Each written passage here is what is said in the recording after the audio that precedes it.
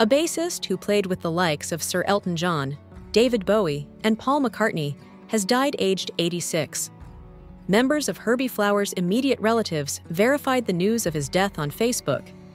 Notable pop artists who worked with the legendary bassist have resorted to social media to share their condolences. Burgess wrote, "Farewell, Herbie Flowers. He made the great sound greater." In an X post, following the news of Herbie Flowers' demise in the past few days, Bowie's estate released a statement paying respect to the star's longtime colleague.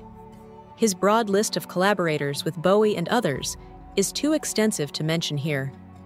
He was a hilarious man with a lovely spirit, in addition to his extraordinary musicianship spanning decades. We shall grieve his loss deeply. Flowers began his career in the 1960s as a session guitarist, performing for famous producers like Tony Visconti and Shel Talmy. He was born and brought up in Isleworth in 1938. His subsequent 1969 participation on Blue Mink's Melting Pot, which peaked at number 3 in the UK, led to his actual membership in the band. The bassist, whose given name is Brian Keith Flowers, started working with major performers of the era after the band became popular. He contributed significantly to the 1972 hit Walk on the Wild Side with his distinctive twinned bass line, which was featured on Reed's groundbreaking Transformer album.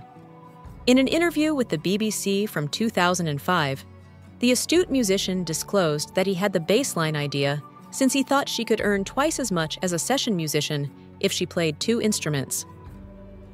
David Essex's 1973 single Rock On included his subsequent notable collaboration.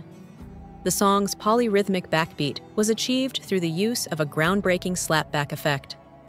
On Tumbleweed Connection, 1970, and Madman Across the Water, 1971, he collaborated with Sir Elton John.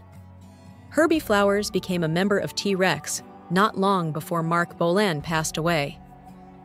Dandy in the Underworld, their last record, came out in 1977, and he was a guest on Bolan's Mark TV program.